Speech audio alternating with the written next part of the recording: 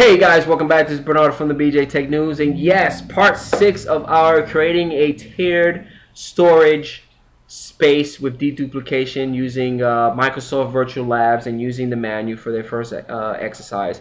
The only reason that I'm doing this with you guys because I'm learning myself, teaching myself something new, and also trying to explain what's going on with the menu, because sometimes some of the some of the information in the menu is not really detailed, and a lot of people got to get confused. You're just typing stuff in and don't really know what the heck you're typing in, right?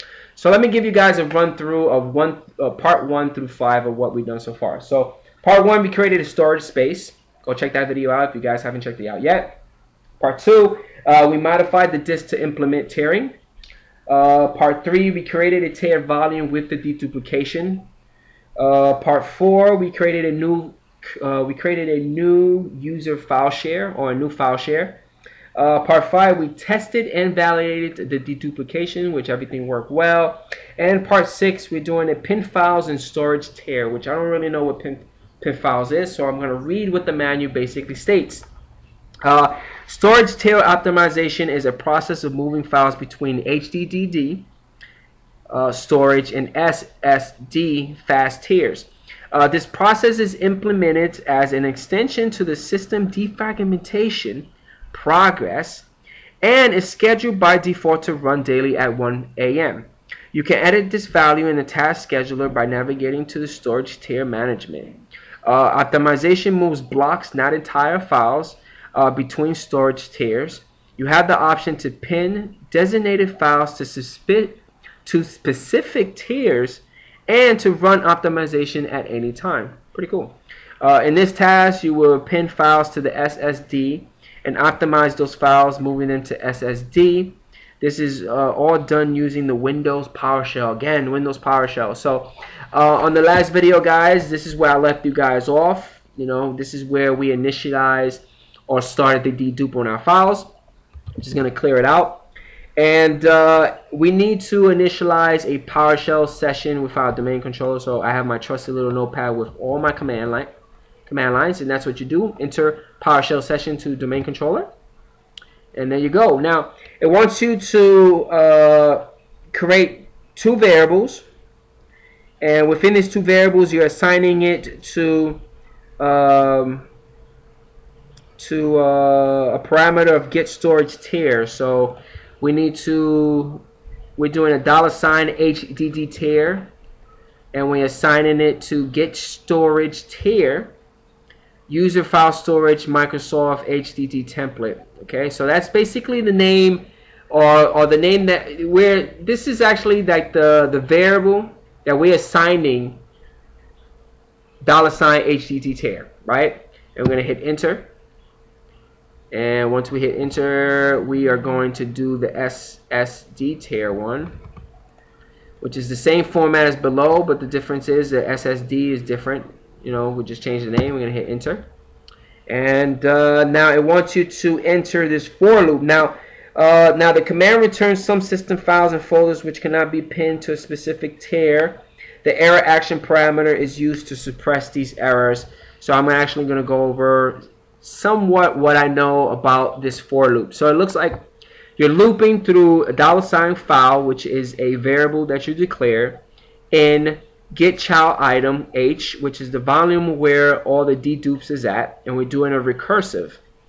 You're also setting the file storage tier parameter, and the actually commandlet with you're initializing the set file storage tier commandlet with the parameters of file path $file dot full name, and the parameter, actually this is a parameter, gotta make sure that's right? Yep, parameter desired storage tier. And again, this task we're doing we're actually doing everything within this task. We're pinning files to the SSD and we're optimizing those files, moving them to the SSD. That's why we're doing a $SSD tier.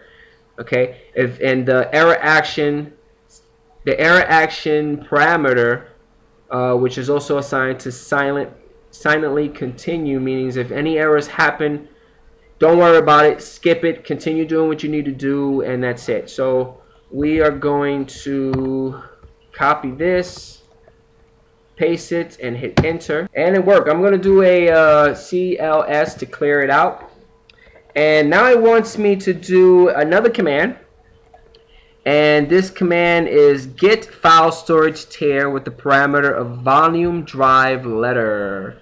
So let's see what that does. Whoa, that's a lot. So the tip right here of what this means, all this nonsense is okay and pending stuff, right? What does this mean? So for some files have a status of okay and others have a status of pending. Pending files will be moved to the desired storage tier on the next optimization cycle. Okay files are already full on the tier, so that's pretty good. We got a lot of okay, so a lot of files already within the tier. See, completely on the tier, completely on the tier. Some of them are not, but the ones in pending, it looks like from the note that they place here on the menu, on the next optimization cycle, it's gonna go completely full to the tier. So that's pretty cool. Then it wants me to do another command. Now this command will optimize the tier volume, and then use the previous view to verify that all the files are on the desired storage tier. Okay, so I am going to run this command. So I'm assuming that this command will kickstart the pending ones and put them all into overdrive and say, hey, get started and, you know, do your thing.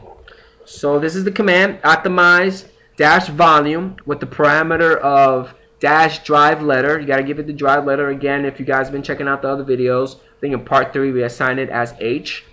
And the parameter of dash tier optimize, and we're going to hit enter.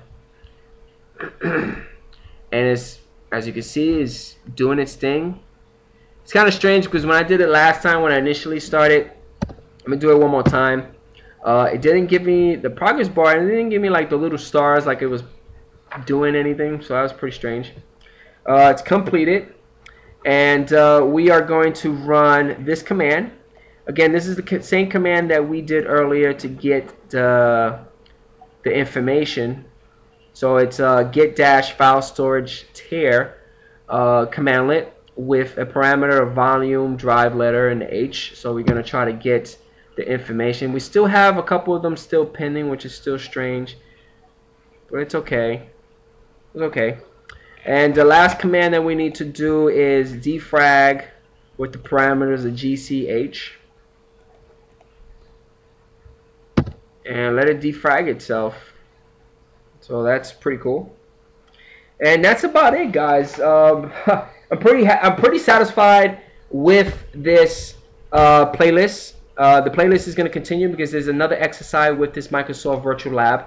But again, 6 parts of so much stuff that I learned. A lot of PowerShell commands that I have under my belt that I learned with the deduplication, creating storage pool, which is awesome to learn. Yeah, I don't even know what to say. If you guys have any questions, leave them right below at the comment section. Let me know what you guys think. Again, at the description part for every video, I will have the PDF of the information that I had, as well as the link to go to the virtual lab and go check it out. And if you have any problems or any getting into the virtual lab, I had a couple of problems. If you guys have the same problems I have, like logging in and configuring and all that stuff, let me know at the comment section. I'm gonna help you out so you guys can start testing this stuff out as well. Again, it's free. Why not use it? Hopefully you guys enjoy, and I'll catch you guys on the next one. Peace out.